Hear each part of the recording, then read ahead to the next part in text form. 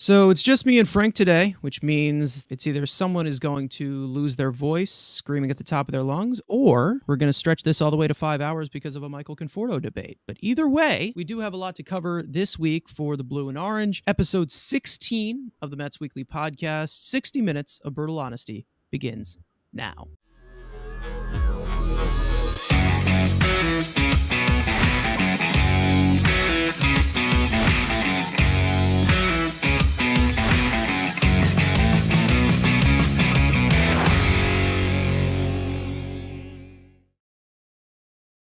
So y'all know the drill, even though it's been said every single time. Subscribe to the Mets Weekly channel for content throughout the week, including videos, live streams, shorts, and this very podcast every single Monday. Follow us on TikTok, Twitter. All those individual links are in the description. So we are still on the tail end of a West Coast road trip that I feel like has gone on for way too long. The Mets are currently, as we're recording this, they could jump into first place because the Braves just lost. The Mets have been somewhat rolling, but it's still been as stressful as it can be. You know, the wins count as wins, the losses count as losses, but it's only April. It's very early. Yeah, I mean, it's just another week like we've been talking about, injuries, inconsistencies, but those are all things that happen with the Mets. Like you said, this West Coast trip has gone a long time, but I kind of like they talked about one of the broadcasts, I forget what day it was, but they said that since the Mets are doing so much of the West Coast trip now, and that since this year you play every division, that they won't have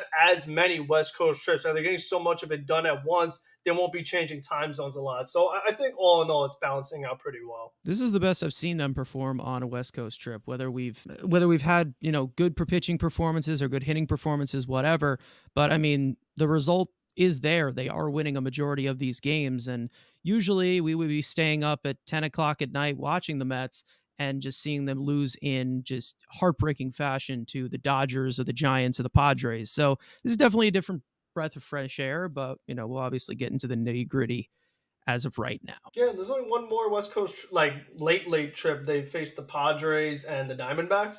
Other than that, it's like, you go to Houston, you go to Colorado, and those games aren't as intense. You don't have that actual Pacific time difference. So there's just one more time that they have to do it. So that's pretty good, all things considered, because they have the Angels at home. So they avoid that trip. It is going to be a different look because you're going to be playing all 29 other teams this year. So we'll see. I mean, it's definitely a lot of different matchups, a lot of different teams that you don't regularly see them unless they're playing in the World Series or every 3 years. So aces versus aces, like Max Scherzer versus Ohtani, or your Verlander versus Ohtani. One of the very few rule changes I actually like a lot, because I just got so tired of constantly seeing the Marlins and the Nationals and the Phillies and Braves. It felt like you're watching almost the same thing over and over. I just think from a consumer standpoint, from an entertainment standpoint, it's nice to see these other players, these other different teams, these different ballparks, and you just get a better feel for the game. And that's coming from a really old school person who likes all the old school rules, all the old things. But from this rule, I do like it. So now let's just get to the Mets as a whole. And let's start with the top flame of the fire. Wednesday afternoon at Dodger Stadium, the Mets ace, Max Scherzer, was ejected by umpire Phil Cuzzi after finding his hands very sticky due to an unknown substance. Scherzer's glove was originally checked before the bottom of the third inning, where he was asked to wash his hands, but Cuzzi explained that Max's hands were the stickiest he has ever seen. After the game, Scherzer said the following: "I swear on my kid's life, I'm not using anything else. This is sweat and rosin. Sweat and rosin. I'd have to be an absolute idiot to use anything else. I literally go out there with sweat and rosin, I get ejected." Scherzer has now been suspended for 10 games, and it was announced that he will not appeal, with a non-neutral arbitrator to be present. Max will be eligible to return on May 1st against the Braves, as the Mets will play with a 25-man roster until then. Yeah, I mean, this was just really bizarre. I mean, out of nowhere. And it's one of those things where you can kind of say only the Mets. I mean, how often, if ever, do we see 10-game suspensions for guys having sticky hands and sticky gloves and things like that? It feels like we haven't seen it ever since these new rules have come into place with the whole sticky substance. And what I find so interesting is that Max Scherzer says, "Oh, I swear on my kids, sweat and rosin," but he won't appeal. Like, that doesn't necessarily match as far as like your thought process. And especially, I think if it's one of those things, I'm not sure if there's like normal suspensions where if he appeals, the Mets still kind of have him on the roster kind of thing. So it's just very weird the way that he's gone about it, and they're going to have to play shorthanded. But what this did remind me of is it was right when I think the new rules were instituted and Max Scherzer were going up against the Phillies, and Joe Girardi had that big outburst saying that Max Scherzer Mhm. has something on the back of his hair, and Scherzer, against that big argument and everything, but they ended up not finding anything there. So I just think that for the umpire to say this is the most I've ever seen, and for suspension to happen, I would have to say there has to be something going on. I mean, Max Scherzer could say he was sweating and everything like that, but it's April. I mean, we're not in Arizona in July. You know what I mean? Like, this wasn't the hottest day ever. Maybe Max uses some rosin and things like that. So I just find it very suspicious, in my opinion, honestly, because here's a guy who is getting paid over 40 million. We know we've talked about it constantly, but you expect better from your veteran. You expect better out of your Hall of Famer. You're a guy over 40 years old that he wouldn't. I'm not saying that Max Scherzer definitely cheated, but just the fact that he was even highly suspicious of, almost, again, cheating is not really the right word, but trying to get a competitive advantage, it kind of surprises me. I'm pretty much torn in the middle of this because I don't think Max Scherzer did cheat. I think there was just more of had a substance that was legal, but it just wasn't in wrong place at the wrong time. I think that was probably just the whole situation. If you look at things that, some of these substances would enhance, they didn't. Same spin rates, guy was at the same velocity, nothing. It didn't even enhance it whatsoever. Now, on the other side, this is kind of one of the stressful points where we're dealing with all of this type of stuff, especially to the starting rotation. We'll get to that in a second, but there isn't really much of a reliable point. And that's something that we're looking at. There's not really much dependability whatsoever. A state of dependability with Max Scherzer. I don't think that he has really shown that as a Met so far. And I'm not going to lie. I mean, a few injuries here and then, he gets hurt, he's older, whatever. We saw what happened in the playoffs. He did not show up. He was not good. And now we're having this whole situation. So I don't think that he can be put under that piece of dependability yet. When they put on the Mets uniform, it's a completely different story of how you are actually viewed as a pitcher. Anything that you did past your career, it doesn't matter unless you translate it to New York. We've seen glimpses of it. We haven't really seen the Max Scherzer. There's been a little bit more of pieces of obstacles to overcome, this being one of them. I think that more of him not appealing was obviously because it looks like the arbitrator or the neutral party that was going to be in this case, it looked like it was going to be more in favored for the MLB. That's what he pretty much said it was going to be. Then what's the point of neutral? No clue. It seems like someone it's representing more of the MLB and just kind of like someone who is, neutral with the MLBPA, something like that. But also, isn't Scherzer the leader of the MLBPA? That's what I mean. I don't think he cheated. I don't think it is. I feel like that's the whole situation. There was nothing enhancing his performance whatsoever. Spin rates were the same. Velocity was the same. Drop was the same. And, you're in LA, you're sweating, I guess. But my whole situation with rosin and sweat is rosin is legal. So I don't understand. Maybe they said there was too much on his glove, or maybe there was just too much going on his hands. It was just way too sticky. There was some speculation as well with the pitch comm where he had a piece of tape on his hand as well. And they're talking about the substance from the tape or whatever, because it wasn't staying on. That may have been the sticky substance that he had or something, but it was not enhancing his performance whatsoever. So I don't understand why it was basically pointed out completely by Dave Roberts. But Dave Roberts, once again, is not a good manager whatsoever. I mean, we've seen him just against the Mets alone. We have seen him just completely forget the rules as a major league manager. I don't understand how this happened. Maybe it was just the checkups, but we were seeing a little bit too much of Dave Roberts being involved in this, which was kind of weird. Knowing the Dodgers having this deep analytics department, there would be some speculation from them seeing spin rates going up or velocity going up, but it wasn't. So it may have just been a substance that was preferred as sticky, and that was where they kind of tossed it out, I guess. But it wasn't enhancing the performance.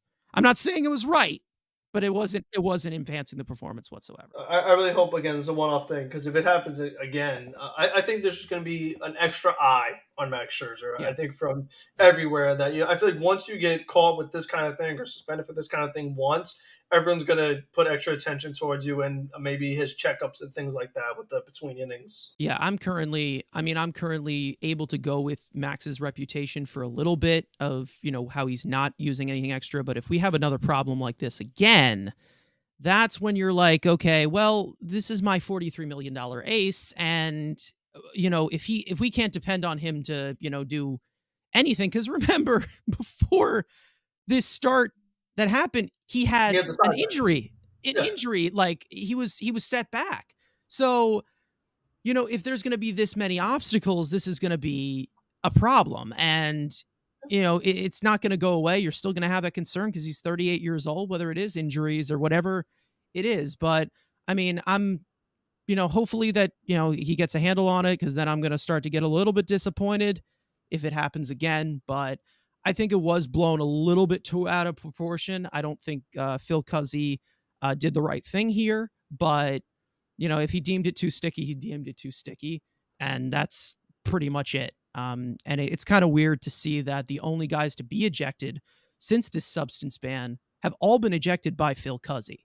And that's a very weird thing to talk about. I mean, yeah, because that's the thing is that it becomes a very subjective thing, and you don't have like an actual like a measure like it this many whatever like actual number to it. It's just like Phil Cuzzy thing. So then, I mean, what are we doing here? It just and not becomes to such a mention, Max basically claimed, he said, I did everything that they wanted me to do. I washed my hands. I did this. I switched a glove or whatever it was. And he still got ejected. So I'm not ready to point the fingers towards Max. I'm not really pissed off at him yet. But if this happens again, I mean, that's going to be just another situation where, maybe we're in trouble. yeah a one time. And speaking of being in trouble with the Max Scherzer suspension, the Mets veteran rotation has taken just another hit, basically a drinking game at this point. Justin Verlander, Jose Quintana, Carlos Carrasco all on the injured list. The inconsistencies have forced the Mets to go deep into their depth just 3 weeks into the regular season. On this West Coast trip, the Mets have plugged in some spot starts from prospect Jose Budo, and also a masterful outing from Joey Lucchesi, shoving 7 scoreless innings against the Giants. Tyler McGill has really stepped up so far, along with some 50-50 production from Kodai Senga, some good starts, some bad starts. The active weakest link has been David Peterson, who has surrendered 21 earned runs in 25.2 innings pitched so far this season. Among the 7 arms that have made a start so far this year, the Mets starters are ranked 27th in the MLB in Fangraphs wins above replacement, with a staff earned run average of 4.63. Right now, from what we're looking at it's McGill, Senga, Lucchesi, and Peterson. And we're obviously missing a spot right now, which who knows if it's going to be a bullpen game. I hope Dylan Bundy doesn't come here on short rest. Definitely a bit of concern from Peterson. The long ball has really been killing him. I mean, just leaving some pitches right on the plate, some hanging pitches that have been getting crushed. And you can't, it's just very tough to win when David Pearson's giving up home runs and the Mets aren't hitting home runs on the flip side. And we know that with his walk problem, those are not solo home runs. They're 2-run homers, they're 3-run homers. And it just really puts the Mets out of the game quick and early. I will give Peterson the benefit of the doubt here. His control has actually been fairly better compared to a lot thing, but his command is even worse. He just never has those two together. Well, here's the thing, is that the game against the Dodgers where he's serving up home run after home run, no walks. But I'll tell you what, yeah, I'd rather David Pearson 5 walks, 2 runs than 4 home runs and no walks. I mean, that's the way I look at it. I mean, I never should throw a strike to Freddie Freeman if I'm in a New York Mets uniform. Hell no, because that's an automatic extra base hit every time. So that was just dumb. I would have walked him automatically. That's just me. So that's the way I feel, is that I guess, I mean, it's so much like, can use the excuse, oh, he's still young, he's trying to figure it out. And then I'm thinking, like, well, what can the role be for him? David Pearson has reverse splits right now, if I'm not mistaken. He's doing worse against lefties, and he's giving up home runs to lefties. So if this rotation ever does get healthy, you can't make him a lefty reliever. Again, maybe a long man, but if he's pitching like this, he should just be in the minor leagues or traded. but they have so little depth right now. He has to be in the starting rotation. So he's the guy that I'm really down on. Senga, he's been okay. You know what I mean? Like, he's keeping the Mets in ball games. He's giving you his 5 innings, 6 innings. It seems like 2 walks an outing, but as long as he's keeping it manageable and not getting hurt, which again, like, we just have to have the bar really low and the expectations really low because of all the other crap that's happened with everybody else, that I'm okay with that for Kodai Senga as a mid-rotation guy. But the guy that really deserves his flowers and really deserves his praise, I don't want to overreact, but I kind of have to. Joey Lucchesi. I mean, that was Oh yeah. freaking awesome. Oh I yeah, loved it. absolutely. I really, really Amazing. loved it. There were a lot of things I liked about it. So here we go. First of all, we talked about Joey Lucchesi coming off the Tommy John surgery, was eligible to pitch at the end of the season last year in September. He was finally healthy. And we were like, you know what? This team could use another lefty arm. This team could use another arm in general. They should call him up. And they never did. And we said, well, what's going on here? Do the Mets not like Joey Lucchesi? Is there something with he's not an Epler guy? We talked about things like that. But you know what? It got to the point this year, so early in the year, they have no other options. So here comes Joey Lucchesi. And oh my goodness, what a start, because here's a guy who got past the 5th inning. And guess what? He didn't get tired like Carrasco. He got even better. That was Oh yeah. my favorite thing, is that Joey Lucchesi got better as the game went along. And it's like we've talked about so many times with this older rotation, you got to go with the young guys, the guys who have more potential, the guys who have more upside. I saw more from Joey Lucchesi in this one start than I've seen from the end of Carlos Carrasco last year and the beginning of Carlos Carrasco this year. I saw more in that one start from Lucchesi because he was actually able to put hitters away, getting strikeouts, something that Carrasco has not been able to do, not giving up home runs, and he got into the 7th inning through over 90 pitches in his first start coming off of Tommy John surgery and being out almost 2 years. So, I mean, he just did so many things well in a game where the Mets really needed, because we talked about Max Scherzer, the 3 innings, no days off on this West Coast swing. You've had all these other guys get hurt. You need somebody to step up and actually go deep into the game. How about Joey Lucchesi being the guy who's gone the deepest into the game than any New York Mets starting pitcher this season? So, I mean, he just did so many good things in one night. And I think that just with how little faith I have in Carrasco and some of the other arms, I'm willing to give him another start. Even if Carrasco was healthy, I'd say Joey Lucchesi, do it again. He was using the fastball. He's going up in the zone. He's using the curve to put hitters away. So he's going up. He's going down. You know, I mean, he was just throwing the outside corner, inside corner, righties, lefties. I mean, and what was so interesting was that he's chilling there, 90, 91. But then in that 7th inning, he dialed it up to 93 and 92. He overthrew. Those pitches were way off, but he was showing that, like, he still had just that little thing left in the tank and was emptying it out. So I loved what I saw, and I think we need to see more of him. Let's see what he's got. You know what I mean? You got to at least see what's going on there. If he gets bombed, he gets bombed. But I think because of that start, he is so worthy of getting a couple more cracks at it, because I mean, that was big. I mean, my expectations were like, I don't know what's going to happen. And he really blew me out the water. Granted, I will acknowledge it, that Giants lineup is not good. I mean, this team is not very good. They got a really bad record.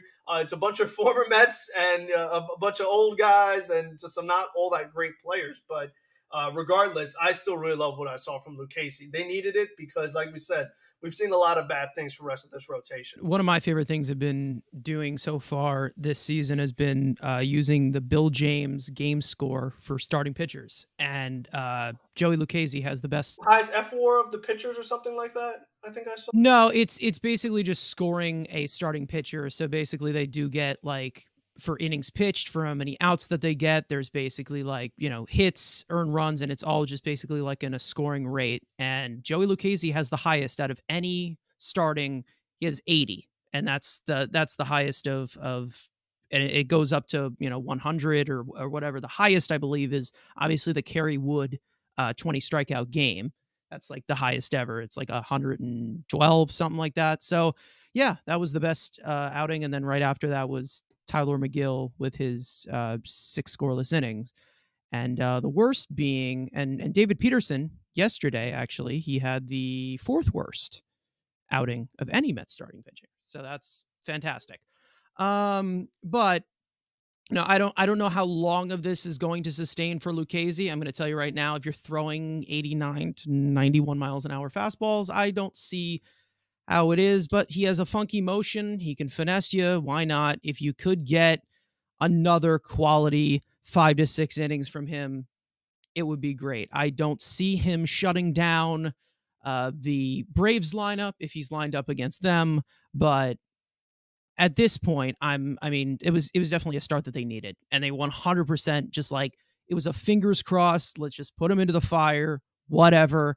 And even though that it was against a Giants team that does strike out a lot, and they have a lack of depth in their lineup, I mean, this was length that they needed to preserve that bullpen, and the bullpen was massively overworked throughout this entire West Coast trip. The state of this rotation is it has to get healthy, and it's really hard to think that that's actually going to happen because Justin Verlander, it looks like he's going to go for a rehab start. So, he's probably going to miss, totaling up the days, he's probably going to miss in, a month and a week already of the season. This was our guy who we replaced, the greatest pitcher that I've ever seen in our rotation. He has not thrown a pitch for us yet. Max Scherzer coming in and out with some injury bugs and now a suspension. I mean, Kodai Senga, he's been in and out or whatever, but you can't rely on him to be the greatest pitcher of all time coming out of Japan. There's still some adjustments that he needs to be making. And then, Carlos Carrasco's just been a complete mess. David Peterson, what a shock. No one saw that coming. And then Tyler McGill, he's looked good, but another one where I don't know how long that is going to last because there is a few concerns that I have. But, currently it's pretty much just stringing whatever is together, stringing whatever you can together and, putting it in that position to win. And that's pretty much all we're looking at. And it's a shame because, I mean, it has to be one of the highest paid rotations. And I Yeah. think that's what's really frustrating is that when you have this high a payroll, and especially it comes from those two old guys at the top, when you're the richest owner in baseball and you're spending a lot of your money here and it's one of the worst in the league, it's like, okay, well, how are we allocating our resources? How are we utilizing this big payroll? And it's like, maybe we should invest it in, I don't know, offense? I mean, if these guys are going to be hurt and not pitching well anyway, I mean, how about get some power bats in here instead? Maybe we could invest in guys who aren't 3 years away from an AARP membership. Like, that's a possibility. Yeah. You could do that. Maybe just go with like some younger guys who are durable, multiple durable arms for the back end of the rotation. That's possible. Wow. That's just out of nowhere. Maybe some rotation depth. That would be nice as well. I'm scared. I really am scared because a few of the depth pieces as well that could start. Eliezer Hernandez is out, right? He's out already. He's on the IL. Dylan Bundy doesn't look good at all. He's striking out a lot of guys, but he's also giving up a lot of dick shots. Please. The next one on the list is probably Humberto Mejia. Oh dear. Yeah, I mean, it's young, but it's not great quality. They can't call Budo back up, right? Because he has to be down for a certain amount of days. I think they're going to start Yacobonis for a 3-inning beginning because he has experience as a starter, but I don't think he's fully stretched out as one. I think if they could get 3 innings from him, get 3 innings from somebody else, and 3 innings from whatever it is. On the 40-man. Other than that, there's a lot of injured pitchers on the 40-man. None of these other guys are starting pitchers. So unless it's Seth Elledge starting pitcher, he's a reliever too. No, he 100% isn't, and he's not. He's barely a reliever, to be honest. Yeah, so I mean that's the only other guy that's on here that we haven't really seen that's not hurt. And the last thing that I want to bring up here in this whole topic is just shut it down with Carlos Carrasco. I think it's just time to shut it down. The fact that we saw like this story of him getting an injection, like you're really injecting a 36-year-old arm. Like, just give it up. Please give it up. Like, I understand we like the veterans. He's proven he's been good.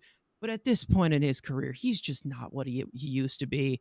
And I understand that their need for starting pitching and, which they probably could have solved in the fucking offseason. But one thing that we need to know is that Jacob deGrom's not dependable and never healthy.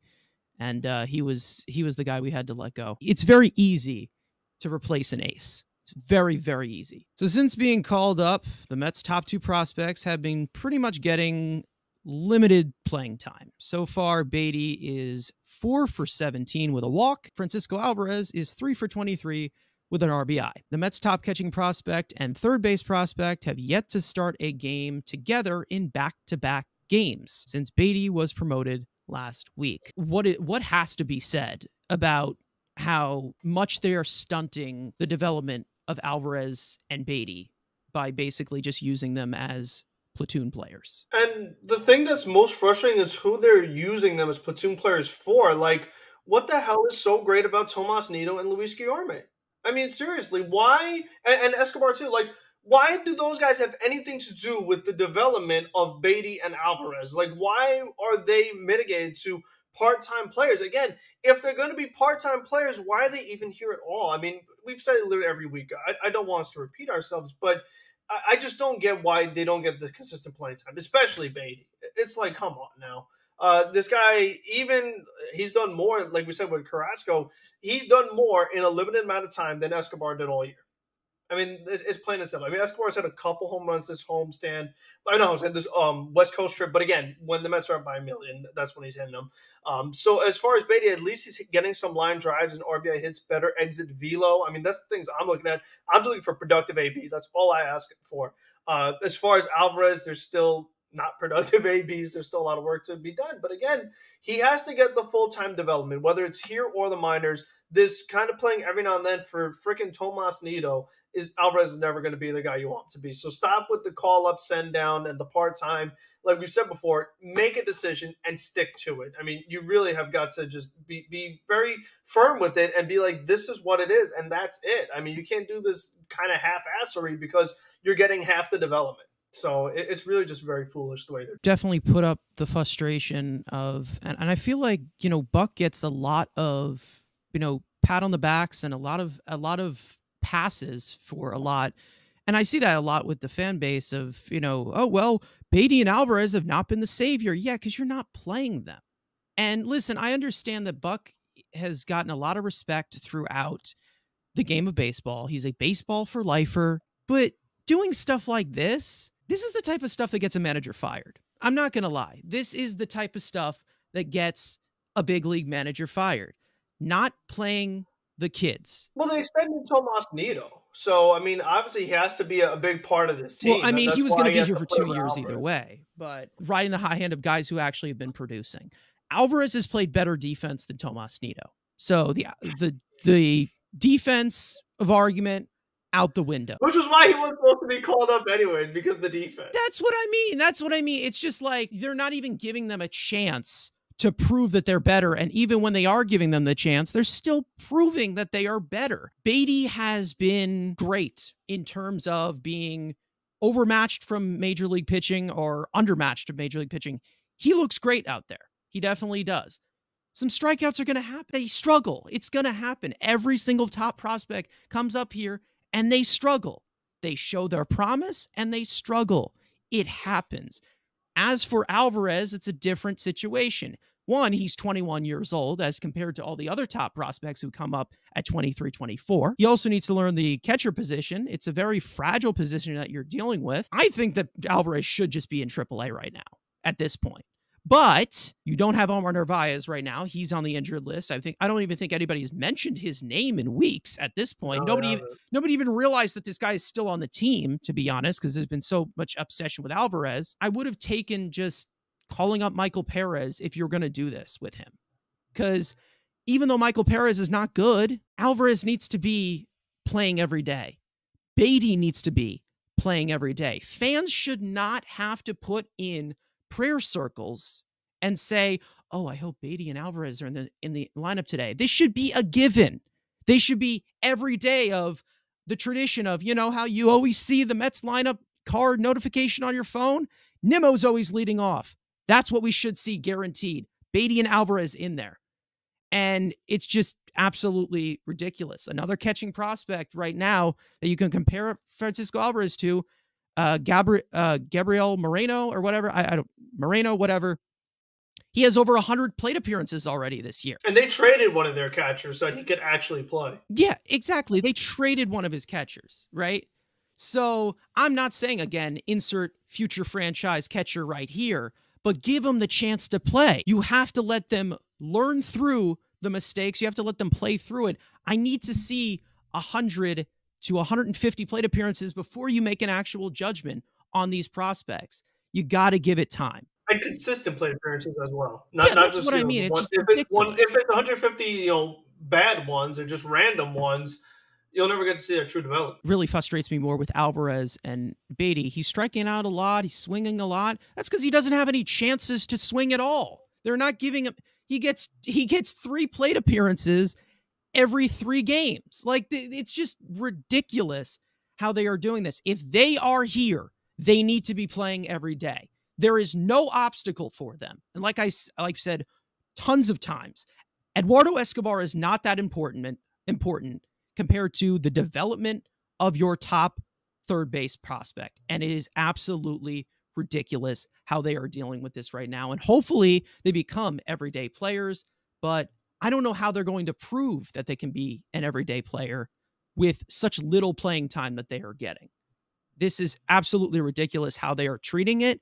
And if it continues to go, you're going to stunt their development and it's going to be looking even worse. They should not be used as platoon players. They are everyday players. And if they're going to play every day, it's either they play every day here or they play every day in AAA. This is ridiculous. It's stupid. If you want to go veteran heavy, go veteran heavy, but don't string along these young guys and just having them sit on the bench for no reason. So now, speaking of prospects, there is one story that has developed a lot this year so far, that being Ronny Mauricio. The 22-year-old shortstop prospect has been destroying AAA baseball with an OPS over 1,000, posting a 138 WRC plus with 6 homers and 13 extra base hits. This week, Syracuse decided to test positional flexibility for the first time, starting Mauricio at second base. Mets GM Billy Epler said he thinks now is the right time because they didn't want to throw too much at Mauricio too soon. He was moving up to the level of AAA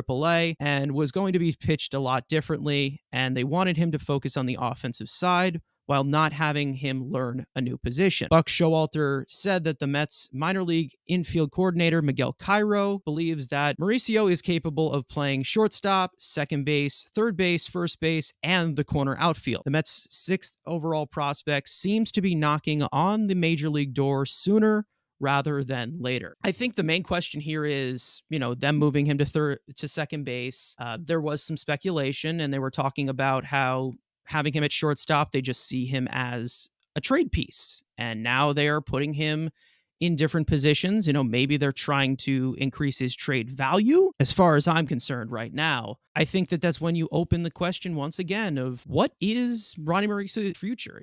Does he have a new future? Is it now mapped out with him playing very well in AAA and now trying different positions? Is it possible?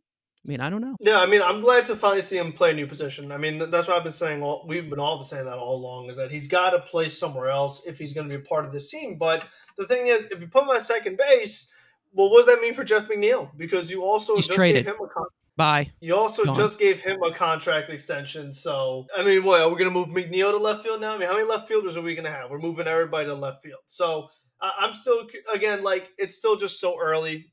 We'll see what happens trade deadline season. If he's here, if he's in the minors, if he's traded. Again, like I've said before, the only way I'm trading Mauricio is if this rotation continues to be old and bad. I need a young starting pitcher who's really, really good, household name brand, or a big time name brand household. Big time bat. Other than that, then I'll keep him. But that's the only way I'm making moves. I got to get either a young, controllable starting pitcher or a big-time power bat that can actually make a big impact for this team. Because if I'm in win-now mode, I can't be holding on to Vientos and Mauricio and all these guys. And then, let's just say, if they called him Mauricio, they give him the same treatment that they're giving Baty and Alvarez right now. It'd probably make it even worse for everybody. That's what I'm scared of, yeah. You would have just another guy taking at-bats from the other guys who need at-bats. Because, again, Lindor is playing every single day. McNeil is playing every single day. Alonso, every single day. So where else are these guys going to go? Obviously, Canna's got to play. And if Marte and Nimmo are healthy, they're going to play. And then you got Vogelback, who needs to get out. And then you have Tommy Pham, who also needs to go. So, again, we'll see what happens if they actually do some shifting of the roster, some shuffling of the deck, so to speak. But I'm glad Ronnie's still playing well. I like what I saw in spring training. I really like the power, that no doubt power. That's something that this team could really use. But it might not be quite yet. He might not be. He's obviously not ready quite yet. So definitely something to keep a close eye on, though. It's exciting for sure. It's funny that you say that he's not quite ready yet, because to be honest, I believe that he is. He has been so good in Syracuse. He has looked fantastic. Like, he looks like a completely different player. Like, that's how good he is. We talk about him chasing a lot, the plate discipline, amazing. Like, he's been, it's not even just, oh, it's improved, the rates are going down. This guy's in like top percentiles in like all chase rates and max exit velocity. His pitch recognition is just so much better. And that's what I really like about it. And again, it can only get better because he's 22 years old. I'm not trading any of the prospects. Okay, so let's say they're like, okay, fine. Percentiles are great. Pitch recognition is great. Call him up today. What is his role? What are you doing with him? If they're going to say that he can play second base, right? Which again, he's only played like one time so far. Yeah, true. If he looks good, throughout 3 weeks. Big second baseman. Big second baseman, true. What is it? 6 foot. I mean, he's listed at 6'3", looks 6'5". DJ LeMahieu's 6'4". I mean, is it possible that you could have a taller second baseman? Maybe. But I mean, he moves pretty well for a guy who is as tall as he is and as big as he is. Is it possible that maybe they move him to left field? Again, is it possible that they move him? I mean, yeah. Sure. Well, people gave him Yordan Alvarez comparison, so why not? So yeah, I mean, it's possible. Why not? Everybody's in left field. Yes, you could trade these guys for possible pieces, and yes, they shouldn't be in AAA, rotting away in AAA when they've obviously outperformed the entire AAA league. I'm not trading any of them at this point, because I just see with this lineup, this team, not even Vientos, because this team's so old, and who's going to be here? Like actually hitting. And again, I know we have some hitting prospects in the lower levels that could eventually make their mark here, but these guys are on their short-term deals and they're little, they're older veteran guys. None of these guys hit for like any sort of prolific power. Some of these guys, in terms of Alvarez, Baty, Vientos, and Mauricio, they all could. And I think that there's a possibility where they have all four of them up here and they see what they get from them, and then they address what they need to do at the trade deadline. I need them to just add some power to the lineup, and this would not be something that would be such an issue. And in terms of Alvarez and Baty and their playing time, nobody would be as pissed off about their playing time at the major league level if you actually got a fucking bat in the offseason. Guys who actually could do it right now. And you could put them in the lineup every single day. But they chose not to do that. They chose to invest in their prospects and see how they develop this season. And that's why there is a lot of frustration, because we would like them to replace a lot of the dead weight. So I can't have them contradicting their own criteria every goddamn time. That's what I really want. Well, I mean, that's what I always say. What is the criteria? Because they always are just changing stuff around all the time. It seems like they have a standard for every single different player, and that just doesn't make any sense whatsoever, especially, which is how like imbalanced this roster could be without the young guys on the roster. So when do we see the Nimmo, Marte, Lindor, Alonso, McNeil, Vientos, Mauricio, Alvarez, Baty lineup? What's the date on that? The ETA? Too late. I feel like that's just going to be a little too late, but we'll see what happens. You can't have the lineup that you're putting out pretty much every other day now, the coming out with Baty and Alvarez. It just can't happen. It really just can't happen. And even though it's not like they're bad, again, they're not bad hitters. They're not bad players. It's just the combination just doesn't work. Like, it's just you need power in this game, and that's something that could possibly be supplied from these young guys, or maybe it gets addressed at the trade deadline, which we have not been seen, and they haven't proven that they can do that so far. That's what's frustrating, Like, I can't deal with that. It's like I said, you can't have Canna, Vogelback, and Guillorme all in the same lineup, which I think they all are tonight, if I'm not mistaken. Or at least two of the three are in there. Like, what are we doing? Fantastic. And they also batted 3 lefties in a row today. I also found that. Okay, no Canna today, but there's still Vogelback and Guillorme. But Baty Alvarez batting back to back, so that's fantastic. Bottom of the lineup types of hitters, Because, if Baty gets on and so does Alvarez, you got Luis Guillorme to drive him in. So you're all good. Throughout the first month of the season, Brandon Nimmo has been one of the best players in all of baseball. The Mets center fielder is currently slashing 368, 479, 526 with a 183 WRC plus, 2 homers, 8 extra base hits in 95 plate appearances. In all of the major leagues, Nimmo now currently holds the highest wins above replacement at 1.6 value. Now, I don't really think he's going to be keeping up this MVP caliber play that he is right now, but we all know Nimmo has been able to give you consistency for consecutive years now, give you those all-star caliber seasons like this. And I think the real question is this the year that he finally does get that recognition? Does he finally become an all-star, which we all appreciate here?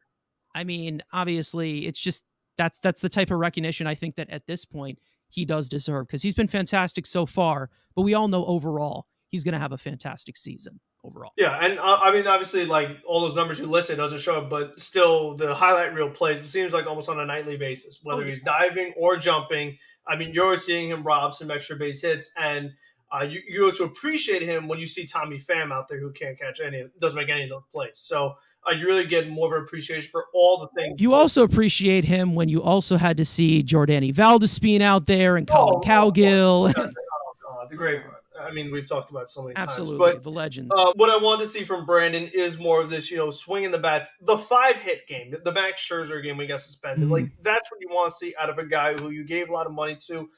Whereas when the season first started, Nimmo was pretty much walks exclusively. I mean, he had a great on-base, he drew a ton of walks, and that's fine enough for the leadoff hitter. But when you have a team who is walk, like we've said before, somebody's got to swing the bat. So I do hope we see a bit more of an aggressive Brandon Nimmo, a new Brandon Nimmo. In order for him to become an all-star, he's going to need these casual numbers. Right now, only 2 home runs. That's not going to get it done. But he does have the 368 batting average. That'll get you there. High on-base percentage won't do it. It's got to be either the average or the home runs. That's the only way you could become an all-star and be recognized by the casual fan base. So I hope he can do it. I mean, he hit a nice one out in San Francisco. Not an easy ballpark to do that in, so I like to see that. But this is definitely what the Mets need from a guy who someone else has to step up, because we've talked about Pete Alonso just being on another level, carrying the team. You need somebody else to really step up and be that, I don't want to say sidekick, but another big-time contributor. Because with Lindor, it's been mixed results. McNeil has his singles. Marte's been in at the lineup with injuries, so it's nice to see Brandon Nimmo stepping up, because we know all the other guys, yikes.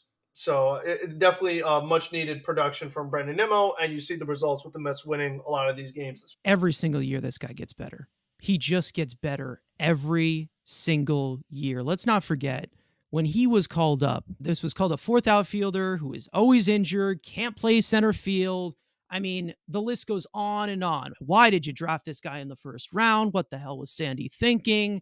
Which we usually ask a lot, but he has been fantastic so far. And this is a different level, which who knows if he does sustain this whatsoever. But I mean, he just continues to get better every single year. And that's just something that you really are happy to see right now. And another thing, you can knock on wood if you're superstitious, but he's just stayed healthy. He's been healthy. He's been in the lineup every single day. And even though guys could replace him as a possible leadoff hitter, because we got tons of those here, I mean, nobody does it like Nimmo. Nobody does it like Nimmo. Strikeouts are at a career low right now. He's at a career low rate. He's at a career high in walk rate. I mean, he's been Brandon Nimmo and he's been Jeff McNeil combined. Almost makes that second baseman even more obsolete than he actually is. Isn't that crazy? But other than that, I mean, at this point, I think it's time where he does get that recognition. And I think he really should. I don't think he's going to be doing it at this level. And, there is going to be that competition, but it's about time that he actually does get the recognition that he deserves as an all-star caliber player. Because when he is healthy, he is, in my opinion, he's our best hitter. Like overall, as our best hitter. Pete Alonso's our best power bat. He's our biggest bat, our big bopper. But overall, as an overall hitter, Brandon Nimmo is our best hitter. And that's literally what you're looking at right now. And, you're also starting to see him steal some bases too, which is something that's been one of your main gripes with him recently. That he is now tied his, what is it, his third career high. He's got 3. Yeah, bigger bases, might as well go. And we'll see what Yeah, I happens. mean, let I the don't pick know. off. I mean, this is what I want to see. I mean, make the money worth it. And he's been over what he's been worth so far. I mean, that's pretty much Oh, he's on pace right now, and obviously he's not going to reach it because, he'll always have that injury concern, whatever. On pace right now, near 12-win season. I mean, that's how really good he's been so far in the month of April. Is he going to do it? No. But I mean, he has really just been a very valuable piece to this team. And I really do hope that he does get that recognition, because for those who don't watch the Mets religiously, Brandon Nimmo gets $162 million. Like, oh, what's this? I mean, does he actually deserve that? But, he reaches that little bit higher of that level. I mean, it's definitely impressive what he's been able to do. Mets fans know how good this guy is. And I'm also just so glad that we brought him back, because again, like we've said before, the center field options were not great in free agency or on the trade market. Stay healthy. I mean, that's what it comes down to, because we know that Oh, he yeah. can do a lot of different things. It's just a matter of staying on the field. That's all we ask. That brings us to everybody's favorite segment, Studs and Duds. One player who has really performed fairly well and one player who has not played fairly well. And we want to completely destroy and drag through the fire. I guess we'll start with Studs. What do you got? I got Jeffrey McNeil. I'm glad to see him have a really good West Coast trip, a very good week. We were starting to get a little worried about him because we were seeing some of the 2020 McNeil where he was running out of the batter's box. He's swinging 5 pitches off and he's running down the first base line. A lot of temper tantrums, slamming the helmet. We saw like a lot of that 2020 McNeil. And I get worried that if he gets off to a slow start, he's one of those guys who could get in his head and it could spiral and things could continue going bad. But he seemed to found himself a little bit in this West Coast trip. A lot of, infield singles, weak contact singles, but batting average starting to creep up. And once Jeff is smiling and not screaming and throwing the helmet, you'll see the McNeil much more like last year than the 2021. So I hope he can keep it going and just get closer to the player I know he's capable of. So he finally had a good week, so I got to give him his credit. His hits come in bunches, and this has definitely been one of those bunches stretches. I got Joey Lucchesi because I just got to give him his flowers here. I mean, this was a situation where we hoped that we could get 4 or 5 innings out of this guy. He has been out of the league for about 2 years, recovering from Tommy John surgery. I mean, from somebody who's seen him in the minor leagues this year, he didn't look that sharp.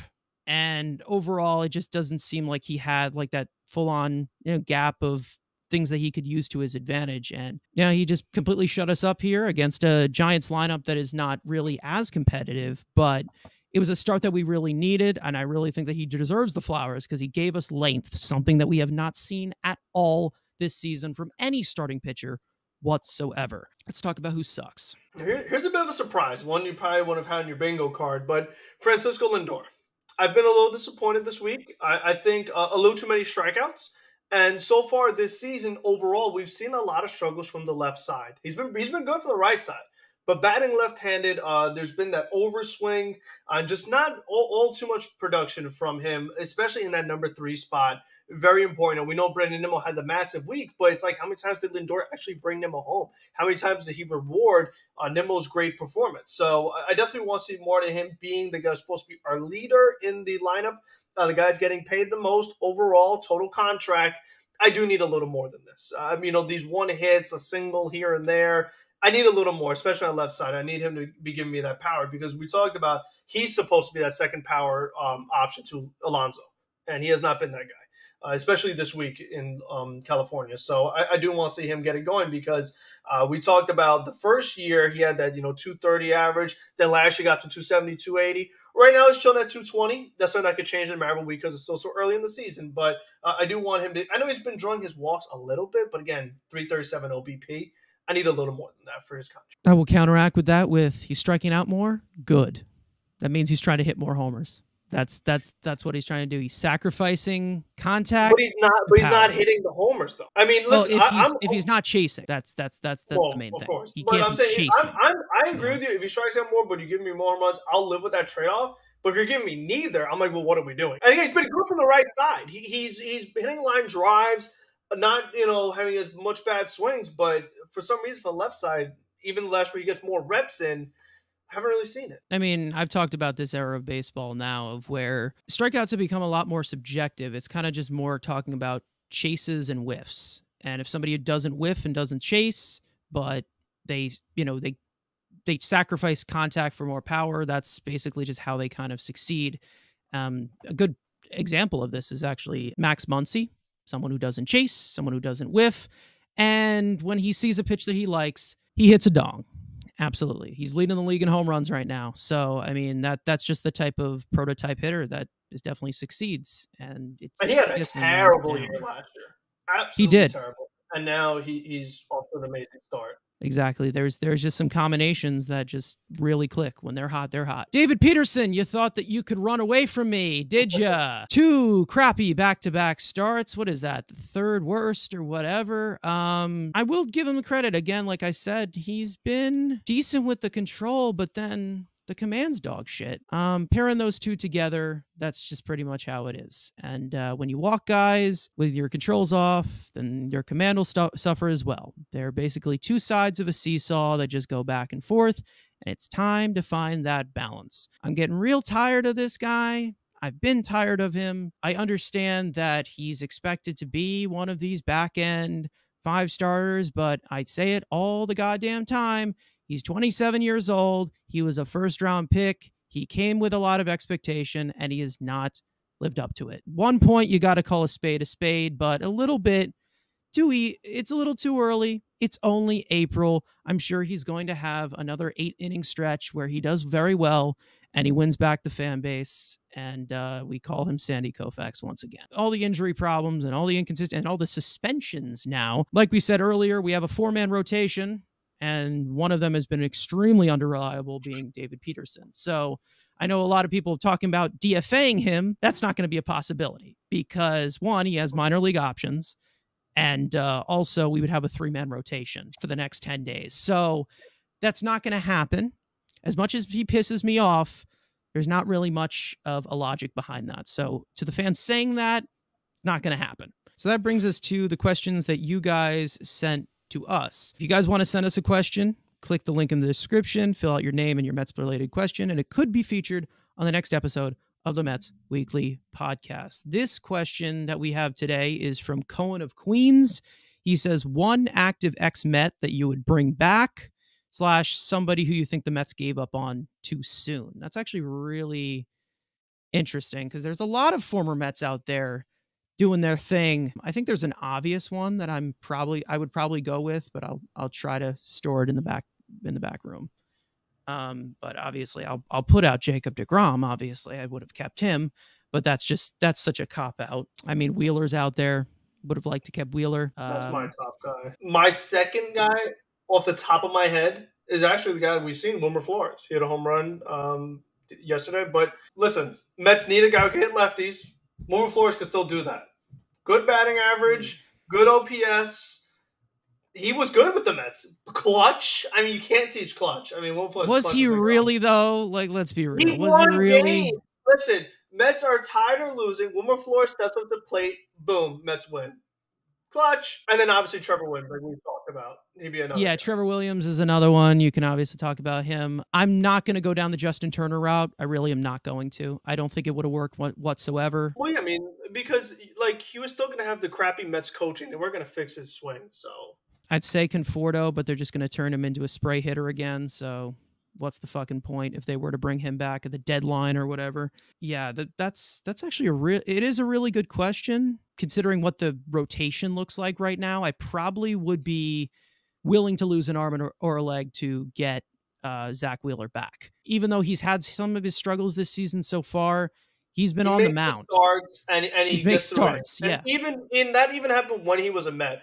Wheeler would have his inning where he'd give up his 4 runs in the 3rd, but he still gave you 5 to 6 innings. He didn't let it just knock him out of the ball game. So that's something that they desperately brings us to the rapid fire stories. Justin Verlander has now been moved to a 5-day rehab schedule, which started with him throwing live BP yesterday. Verlander will make his rehab start on Friday, which lines him up to make his Mets debut in the first week of May. After being placed on the 15-day injured list last week due to elbow inflammation, Carlos Carrasco's MRI revealed a small bone chip in his right elbow. The 36-year-old pitcher received an ejection in his elbow, and the hope is that he can resume throwing in 2 weeks.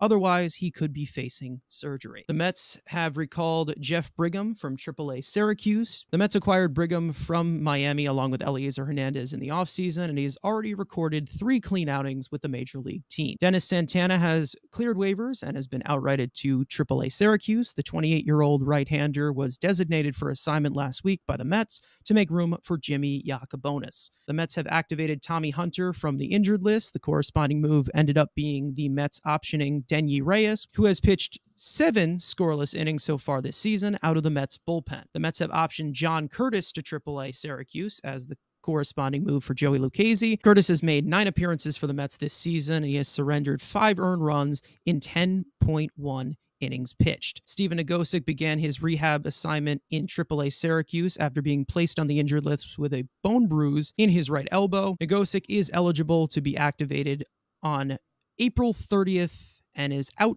of minor league options. Parting words for episode 16. Yeah, I mean, my thing is I just hope that they could magically find someone who's halfway decent to pitch on Tuesday. I just don't think the bullpen game is the way to go. I think it's just too early in the season to be doing something like that, and that they don't have the bullpen to do it. I think that, just tiring out your bullpen right away to start off your week, because they have the day off on Monday. So, I mean, to just start off like your very first day back with a done bullpen, I just don't think that's a good recipe for the games going forward. I just don't think that sacrificing your bullpen for that one game is worth all the way it's going to hurt you going forward, possibly. So I wish they would actually get an arm in here. Where it's going to come from, I don't know. I'll be honest. I wish I had that solution automatically. I haven't got really a chance to look into it. But I think that what I would say is that we knew that this was very realistic possibility in the offseason. They should have had somebody. And what stands out to me the most, my main takeaway, we talked about it. Trade Carlos Carrasco for multiple young arms with high upside that were healthy, because you'd have multiple arms, not just one old arm that was on its way out. You could have had 2 guys, maybe one of them sticks, maybe one of them doesn't, but at least they're both healthy arms that you could have used. I think that would have been a perfect move for this team.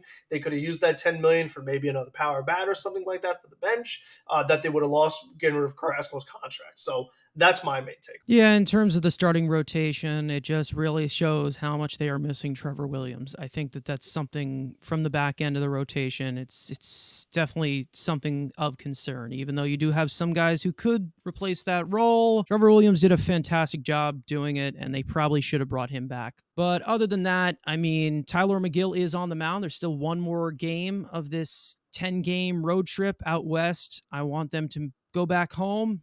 I'm tired of this West Coast trip, even though they have played well. I just want to see Citi Field again. That's pretty much it. And, we're in decent shape for the amount of bullets that the Mets have to walk through so far, but hopefully May is better. That's what I'm hoping. It's better than April, and we just keep getting better, and also get hot at the right time, as per usual. Let's not start hot and then end cold. That's all I ask. But other than that, we'll see you guys next week. Let's go Mets. Peace out.